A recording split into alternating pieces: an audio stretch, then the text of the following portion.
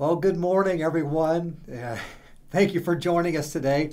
There's probably more of you watching from home this morning because of the weather.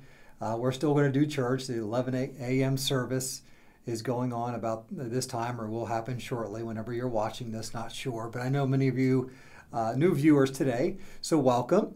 I'm in the studio today. We're in the studio. Last few weeks we've been in here, and we'll probably continue that until Easter Sunday when we film live and then air during the week. So we're here in the studio, and just so blessed to be able to talk through the book of 1 Peter. And this is it. Like, today's the last day of the series. And we've been talking through the book, covering every verse. A very timely book, because Peter, talking about how to get it right in a world that's so wrong. And so this is very timely for you and I as we navigate through all kinds of things. And I know it's been challenging in many different ways, but I hope it's been helpful. I hope it's been helpful. I know it's really helped me. I try to preach to myself first, and then it then comes to you guys. So we're going to go through it today. So far, we've talked about having the right foundation, the right focus, the right reputation, the right relationships, the right response. Last week, we talked about the right attitude. And so today we're going to kind of wrap up this series. And I want to talk to you today about the right responsibility, having the right responsibility. Because at the end of the day, you and I, as believers in Jesus, we have a responsibility, as we love and live for Jesus and to try to get it right. We have a part to play in this. We just can't give up responsibility. So here's the thing. If we refuse to take responsibility, then we'll never get it right. If we don't take responsibility for our actions, we'll never get it right. So we got to take responsibility. Now, I don't know about your upbringing at all. I know I have great parents, and they're both I'm very thankful. They're both still alive. Great parents, great role models, great examples. And hopefully you had the same experience that I had, but my parents really, took it upon themselves to teach me responsibility, how to take responsibility for my actions. And I've quoted my dad many times. He said, "Chip, you made your bed, so then you gotta lie in it. Basically you chose this, and so you need to reap the consequences." And sometimes those were good, sometimes not so good. Many times when I was a teenager, not so good. So I learned that I had to take responsibility. And so we instill that in our kids, that same thought process, that same idea, that we want them to be responsible for their actions, responsible for their behavior. And so, like, for example, with school, we set parameters, we set guidelines, there's rewards and there's consequences for grades. And we don't get on them. We don't bug them. We just say, here's what it is. Here's what we expect. And it's your responsibility to get these grades that we expect. And if not, there'll be consequences. And I've discovered personally, and also with our kids, that they'll get it. If they have to, experience some negative consequences based on their actions, and next time, they kind of own it. And it's a little better. It's hard as parents to do that, but it's really good for them. So many parents today are letting their kids off the hook, not teaching them responsibility. So Peter's saying, hey, if you're going to get it right in a world that's so wrong, you must take responsibility. You got to be responsible for your actions. And so we're going to look at 4 areas this morning as we tackle chapter 5, 1 Peter chapter 5. So First of all, we have a responsibility to focus. And specifically, he's talking about church leadership or church eldership. And I think he's making the point here, when the church is challenged, when believers are challenged, and they're part of a church body, leadership, eldership needs to step it up and to take the lead, set the example. And so we gotta focus. We have a responsibility as leaders, as elders, to focus, on leadership, so that we can impact those that we are responsible to to oversee and to lead. And so read with me as we take on 1 Peter chapter 5, verses 1 to 4. Peter says, to the elders among you. He's talking to church elders, eldership. We have elders at First Baptist Church. They're the leaders, the shepherds. They oversee the flock. So to the church elders among you, I appeal as a fellow elder. So Peter, also an elder, as a fellow elder and a witness of Christ's sufferings. So Peter, a fellow elder, and he also witnessed the sufferings of Jesus. He saw it firsthand. Who also will share in the glory to be revealed. There's going to be a glory that's revealed. And he says in verse 2, be shepherds. That's what elders do. Be shepherds of God's flock. That's the church body of believers that is under your care. So as elders, as church elders, we have a responsibility to care for our flock. You guys, the people who attend the church. And he explains, watching over them, not because you must do it. No, not because of that. But because you're willing to do it.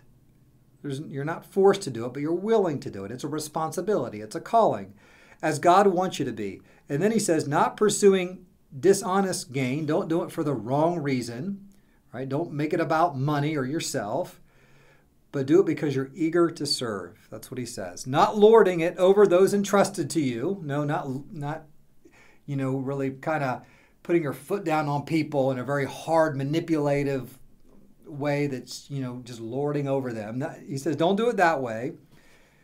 Not lording it over those entrusted to you, but being examples to the flock. That's what elders do. That's what leaders do. We set the example to the flock. And when the chief shepherd appears, that's what Peter says. Notice he says when and not if. Not if the chief shepherd appears. Who's the chief shepherd? It's Jesus.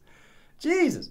So when Jesus appears, the chief shepherd, the chief elder appears, you will receive. He's talking to elders who get it right, who do it right, who take responsibility for the leadership. You will receive the crown of glory that will never fade away. Like this is what you go for. So again, he's talking to church elders, church leaders, church shepherds. As I look in Scripture, I see that this is a male position. And so here at First Baptist Church, we believe in the Bible, of course. The living, abiding Word of God refers to male eldership. So I know that's definitely a hot topic these days in our country and in different churches. So I'm very quick to say this. The Bible teaches male eldership or male oversight in the church, but also strongly affirms women in leadership. So we hold to male eldership as the biblical example, the biblical model. We follow that model here at the church. We have male elders, but we also highly value women as leaders. Big time. Just thinking on the top of my head, there are many women in our church who hold leadership positions and do a wonderful job, an incredible job. And really, women have so much to contribute, and they bless me and they bless you and so many in our church. And so I try to be very careful when I talk about eldership, male eldership, to right alongside it say, but we also believe in women in leadership. And we practice that here. And so he talks mainly to male elders, but this could also, what he's saying here, could also be applied to leaders, whether you're men or women and you lead a ministry, maybe you're not an elder. You could also learn from these principles here. So he says three things in this passage that we need to focus on. First of all, elders, leaders, need to focus on feeding the flock. We have to make sure that we feed the flock, that they have the spiritual disciplines necessary to grow. So we teach from the Word of God every Sunday.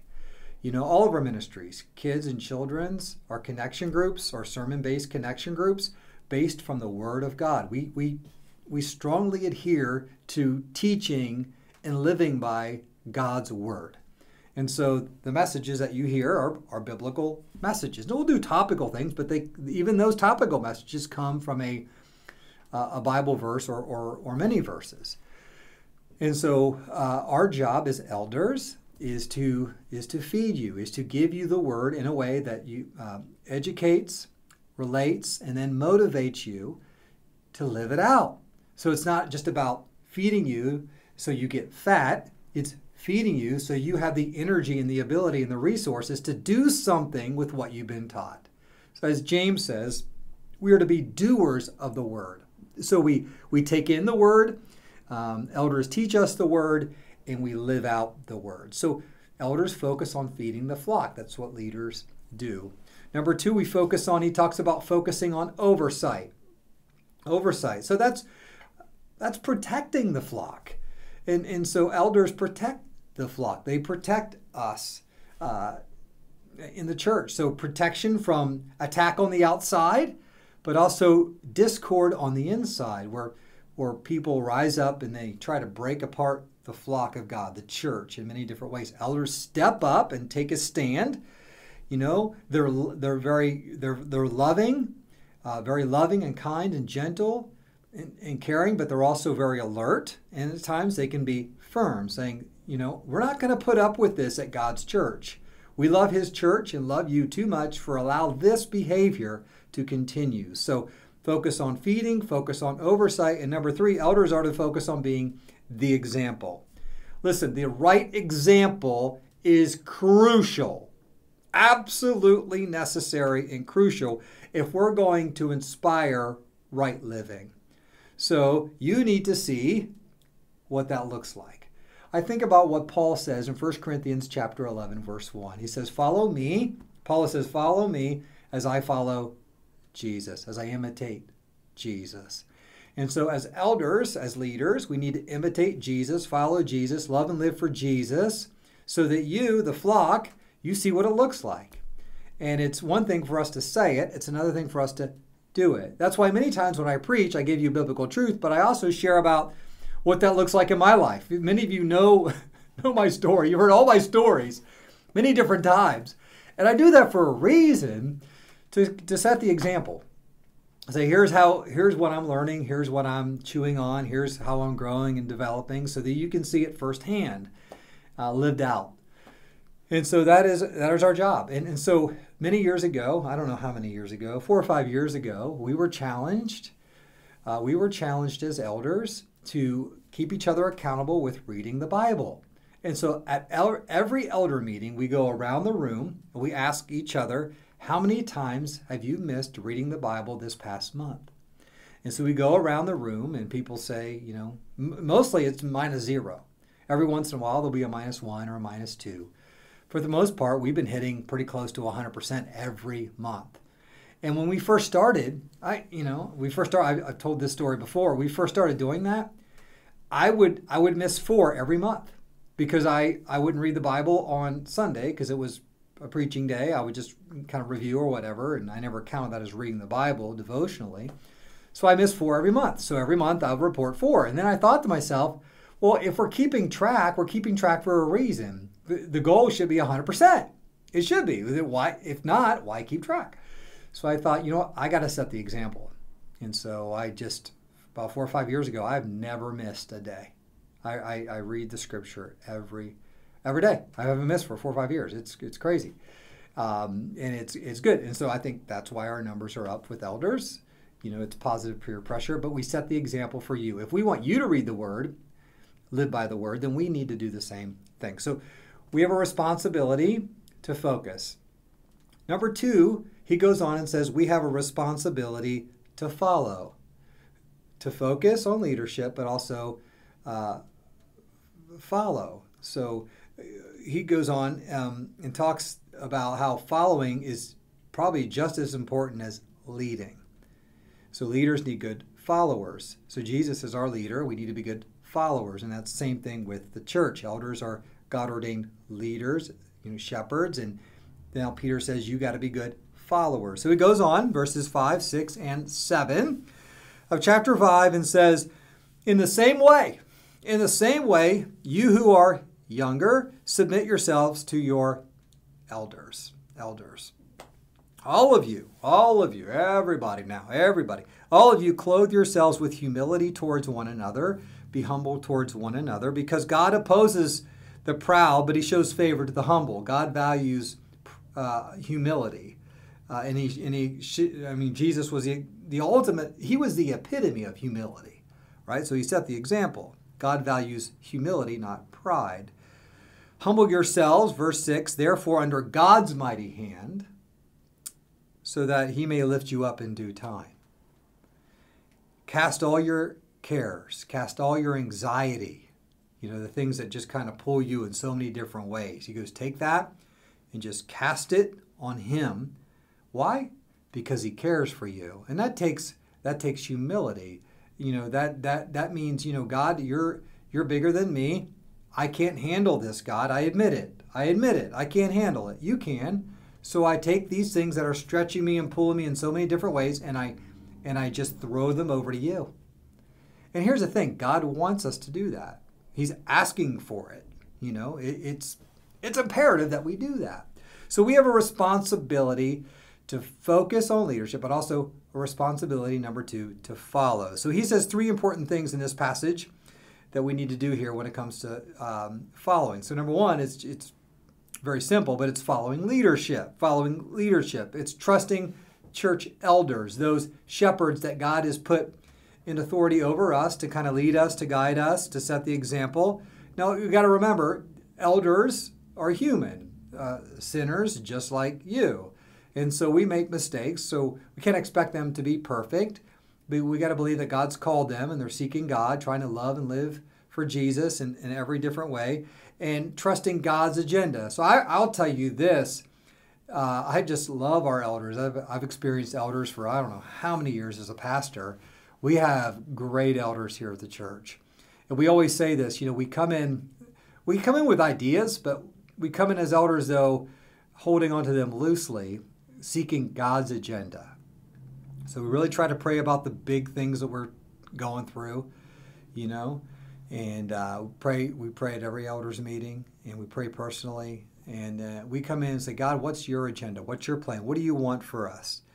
And so here's the thing. In order for our church to grow, or any church to grow, or any organization to grow, change is essential. So elders are behind that change, and they approve a lot of these changes, or sometimes come up with these changes, and they need followers to support them. You can question them, you can talk to them about the change and get follow-up ideas, or if you don't think it's biblical, you can go to them one-on-one and talk to them about it or whatever. But at the end of the day, we gotta follow leadership and trust God in the process that they're following him.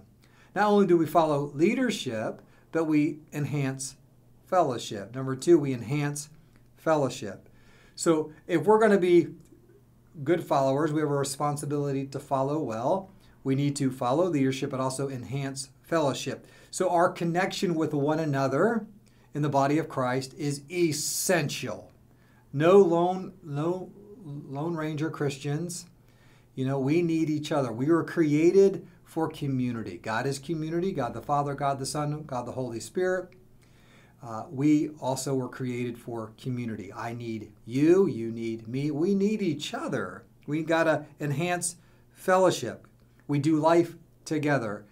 I love our connection groups. Man, we started those a few years ago, and they've grown so much. And I love hearing how you guys are connecting with one another, doing life together with one another. And if you're not in a group, you can simply email eric@livingalegacy.church, and Eric will help get you plugged into a connection group and help you get connected with each other. And we do life together. I love our group, and I know that they love being in it, and many of you enjoy being in a group. And if you're not a part, you need to do your part. And also on Sunday morning, too, it's not just your connection group piece, but Sunday morning, it's taking ownership of church. It's saying, you know what, I don't know that person. I'm going to go over and introduce myself. It might be embarrassing. They might be here for a couple of years. I didn't know, but I don't know. I'm going to go and connect, or I'm going to help people, or I'm going to serve, or I'm going to enhance fellowship. Follow leadership, enhance fellowship, and number 3, acknowledge lordship. Lordship is the process of making Jesus the Lord or the leader of your life. So that's where Peter says, humble yourself under the mighty hand of God. It's making Jesus Lord, Jesus leader. It's humbling before him. He's ultimate authority. Now, lordship isn't for justification or for salvation. So making Jesus Lord, it's obeying him and following him and doing what he says. Like, you don't do that for salvation. You know, God did the work through Jesus for us. We can't work our way to heaven. So really, lordship, making Jesus Lord and leader, is a lot about sanctification. It's after we have accepted Jesus, after we've been justified, we now to be sanctified, and that's by following him as leader and Lord. He calls his shots in not just one area of our life, but the goal is in every area of our life. So we have a responsibility. We have a responsibility to focus as leaders, and then we have a responsibility, number 2, to follow. He goes on in our passage.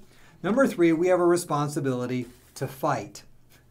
Focus, follow, and number 3, we have a responsibility to fight.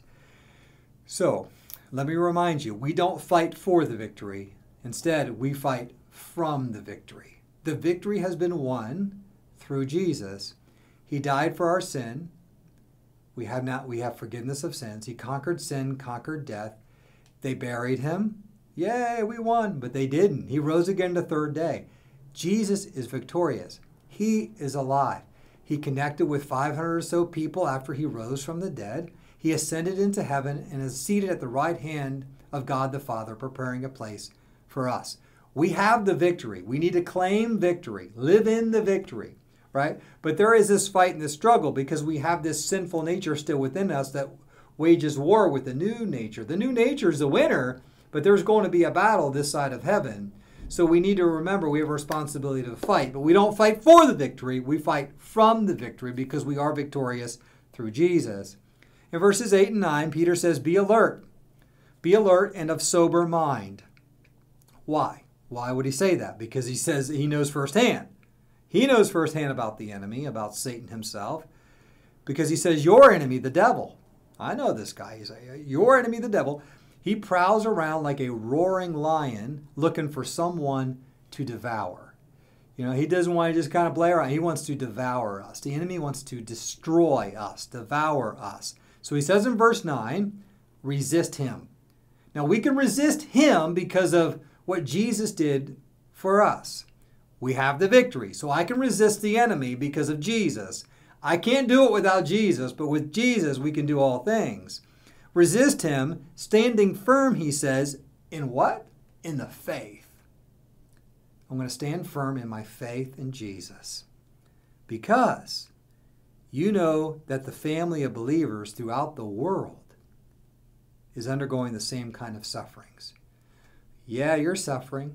Yeah, you're being tempted. Yeah, you're going through a tough time. Yeah, it's tough and difficult. Yeah, you're walking through the valley of the shadow of death. But here's the thing. You're not alone. I'm not alone. You're not alone. Peter reminds us it's not just about you. There's other people going through this too. And they're making it. You can make it. And they're making it because of their faith in Jesus, their trust in Jesus, their dependence upon Jesus. He's the answer. He's always the answer. So what Peter does here in this responsibility to fight section is he talks about our enemy. And he says basically 4 things here. First off, since our enemy is real, we need to be informed.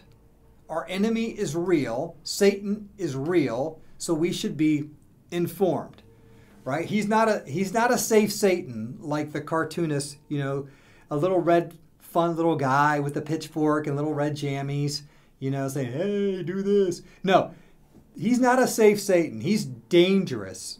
He is a wild animal looking to devour us, consume us. Doesn't care a lick about us.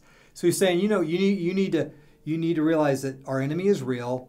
So be informed. Study the scripture. Study what he does and doesn't do, who he turns to, what are his tactics, and all that stuff. Number 2, we learn that our enemy is active, so we should be alert. Our enemy is always active, never sleeping around on the job, always active, so we have to be alert. Our enemy, the more we go after Jesus, the more our enemy goes after us.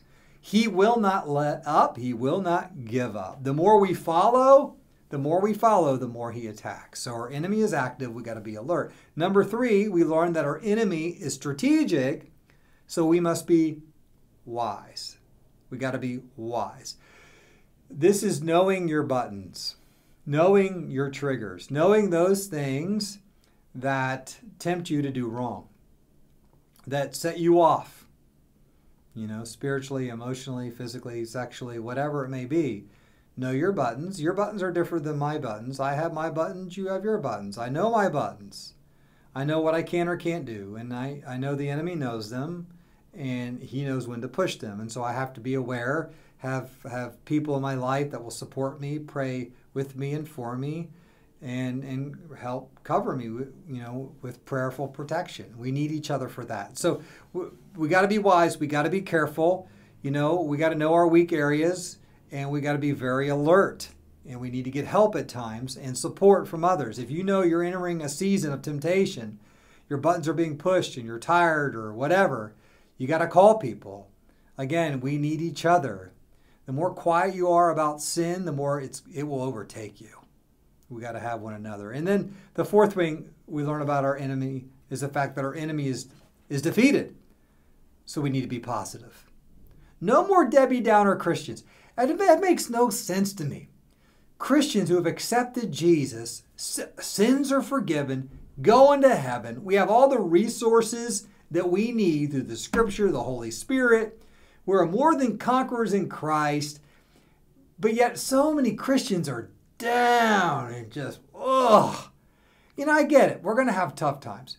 We're going to have very difficult times. We're going to suffer. We see people in the Scripture suffer, and you're real about the suffering. You acknowledge the suffering. I hate the suffering. I don't like the persecution. I don't like the evil, right? But at the end of the day, I'm refusing to be down about it, negative about it. I'm going to choose joy. Joy says this. Joy says, God, I don't like it. I don't get it, but I'm going to trust you. And when we trust God, he gives us this peace that surpasses all understanding. And we have this ability to be joyful because of Jesus, because of our trust in him. And so our enemy is defeated. We got to be positive. Positivity celebrates the victory of Jesus. So we have a responsibility. Let's review. We have a responsibility to focus, talking about leadership. We have a responsibility to follow. That's followership. Number 3, we have a responsibility to fight, but we don't fight for it. We fight from it. Praise be to Jesus. Our enemy's defeated. We can be positive and proactive. There's one more thing he talks about as we finish out this series on how to get it right in a world that gets it wrong. We have a responsibility to finish. When we talk about finishing, we're talking about finishing well. Talking about when we're in heaven with Jesus, he says, well done, good and faithful servant. That's what we're talking about. We're talking about finishing well. We're talking about getting it right. And so read with me as we finish out the chapter, starting with verse 10 through 14. Peter says, and the God of all grace, that's who he is. He's the God of all grace who called you to his eternal glory in Christ.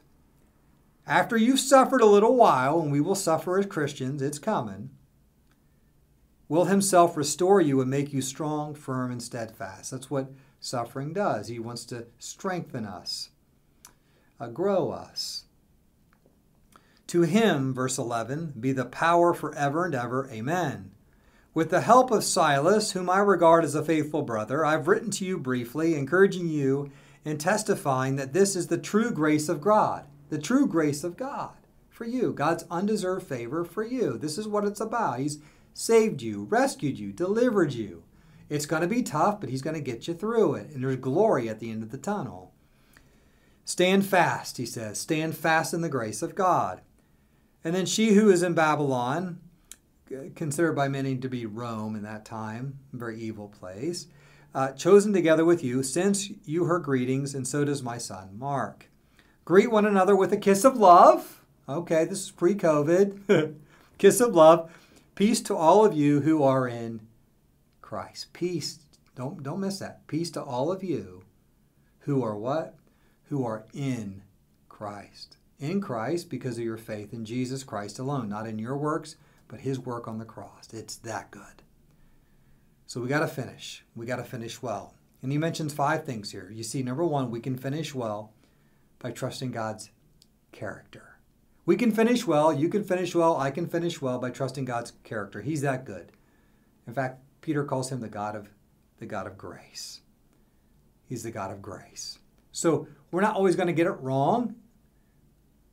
We're not always going to get it right. Many times we're going to get it wrong. But we can trust in the God of grace to get back on our feet again, to forgive our sins, and we just go after it again. We go after it again. Many times I've gotten it wrong, able to confess and get back on my feet and go after it again. It's finishing well. Finishing well is trusting in God's character, his grace. Number 2, we can finish well by trusting in God's condition. What is God's condition? His condition is not our works to earn his favor. His condition is Jesus. His offering and sacrifice for our sins. For God so loved the world that he gave Jesus, his son, who died for us, that whoever believes in him, Jesus, shall not perish or have eternal life. Jesus is the condition for eternal life. So we finish well by trusting in God's character, God's condition, Jesus. And then number 3, we can finish well by trusting in God's calling. He's called us. He's called us to follow him, to love him, to live for him. That's his calling on our life. And I'll tell you this, calling, and I've learned this as a pastor, and I've been trying to teach this to Eric, and I think he fully understands it. Calling, God's calling on our life will get us through anything. Life is rough and tough, difficult and challenging, but if you depend on God's calling, God's called you to do this, you look at the circumstances surrounding your calling, you know he's called you to do it, it'll get you through anything. So I would say this, when you go through times, they're rough and tough, difficult and challenging, always depend upon your calling as a believer in Jesus or what he's called you to do specifically as a follower of Jesus. We can also finish well, number 4, by trusting in God's curriculum. God's curriculum. God's curriculum, we've talked about this through this book of 1 Peter. God's curriculum, and many times it's the Word of God, but it's also suffering. When we go through evil, persecution, and suffering, that's part of God's curriculum. It's not a bad thing. In many cases, it's a God thing because it grows us. Why does it grow us? Because we can't do it. We can't handle it. And so it really puts us in a situation to trust in God more. You know, it really challenges our faith. It increases our faith, our dependence upon God even more. So it's finishing well. In number 5, he says we can finish well by trusting in God's compensation. His compensation. And when we talk about compensation, we're talking about eternal life with our Savior Jesus because of our belief in him when we accepted him. But also we're talking about eternal rewards in heaven for you and I who seek to get it right in a world that's so wrong. So as a believer in Jesus, I'm going to heaven because of my faith in Jesus Christ alone. It's faith in Christ alone plus nothing else. But I can get rewards in heaven at the judgment seat of Christ for believers by getting it right, by trusting him and doing it his way, following his path and his plan for his honor and for his glory. So he says, you know, we have a responsibility here. As we close out the book, we have a responsibility. Responsibility to focus, a responsibility to follow, a responsibility to fight, and a responsibility to finish well. He's talking about how to get it right in a world that's so wrong. I'll tell you this, the bottom line that Peter gets to here throughout this letter, the bottom line is Jesus. Getting it right in all those different areas we've talked about is all about Jesus. Why? Because Jesus got it right for us. He got it right for us. And so when we believe in Jesus and follow Jesus, you know, we're able to get it right. Not what we do, it's what he has done for us, and we give it all to him. We commit to him, and we love him, and we live for him. Jesus is the answer. In fact, Jesus is always the answer. So if we're going to get it right in the world that's so wrong, I pray, my prayer for you, the church, and many others that are watching, is that you accept Jesus Christ as your Savior. And then you make the decision, like I have, and many of you have already, is to fully follow Jesus. Not because we have to, but because we want to. We get to. And my friends, when we do that, we're going to get it right in a world that's so wrong. Heavenly Father, we love you, praise you, and thank you. I pray for our church family and many watching this morning that we would draw near to you, Jesus, would trust you, love you, and live for you. Thank you for coming into our world and saving us and rescuing us so that we can get it right. And we owe it all to you, and we praise you in Jesus' name. Amen. Amen. Hey, have a great day. Stay warm. Look forward to seeing you soon, and take care.